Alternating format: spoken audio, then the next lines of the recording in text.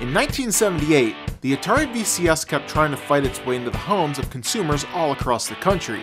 Atari spent $5 million on a marketing campaign to ensure that sales would be great for the holiday season. Okay, Atari, let's see your best pitch. One of the ways Atari tried doing this was by having the best lineup of video games available that no one else could offer. One of these was the sports game basketball. This was the very first basketball game to feature everything sports fans loved about the game: jump balls, stealing, and half-court shots from downtown. Okay, I guess we'll have to wait a few years on that one. If sports is not your thing, then there's always Hangman. Okay, let's see. A? Is this word Adam? Nope. How about Adam? Oh, I know, Ajax! What the hell is this word? Away! Ah, stupid piece of crap! What the hell is this supposed to be?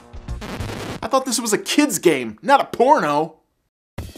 One of the biggest games to come out of the holiday season for Atari was the game Breakout.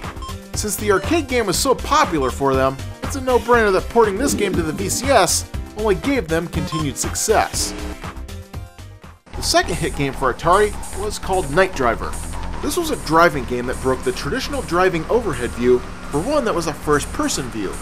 Ah, sweet, it's just like driving my own car! Of course, this game is a pain in the ass to play. Ah!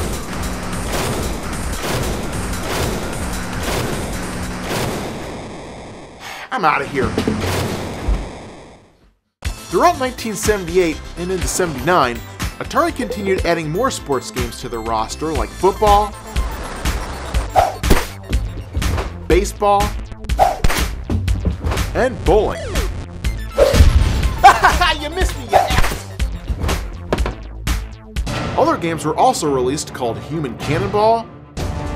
Alright, let's do this! The ported version of Skydiver. I regret nothing! And Canyon Bomber. Alright, time to empty this canyon. This may take a while. 1979 also brought us Superman, which was the very first video game to be created around an established franchise. Find the phone booth in the game, and you'll be able to take control of Superman so you can fly around, grab enemies, and even check out the sexy Lois Lane. Time to see what's underneath that dress with my X-ray vision. Damn these pixel limitations! Atari kept producing even more games from their arcade library like Circus, Steeplechase, and Outlaw. Alright, you lousy varmint. Draw! No, that's a cactus, you idiot! But Atari was not looking to give the consumer the ability to play from just their arcade library, but they also wanted to offer titles made by the competitors like Space Invaders. So Atari then did the unthinkable and secured the rights to bring these types of video games to the VCS.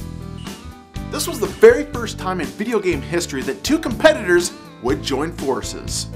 And it was a move that helped make both of them more money, as well as making the VCS even more of a success. As the company rose in popularity, Nolan Bushnell began creating a lot of problems for the new owners of Atari. Nolan's vision for the company was to abandon the VCS and create a whole new console. Warner Communications' vision, on the other hand, was to keep the VCS and continue expanding their library of video games. After their conflicts for the future came to a boiling point, Warner had no choice but to fire Nolan from the company he had created. Now don't feel too badly for Nolan, because shortly after that, he went on to create a popular chain of restaurants that combined video games with pizza, and he called it Chuck E. Cheese. America with Chuck E. Cheese. Atari kept sailing full speed ahead, and even though they blew away all their competition, one competitor managed to come along with a strategy that would start giving Atari a run for their money.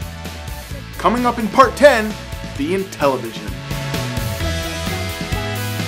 Alright guys, there you go, another installment in the can. Make sure you check out past episodes there, make sure you subscribe to this channel, and also make sure you check out the Irate Gamer series, which I just recently reviewed Donkey Kong.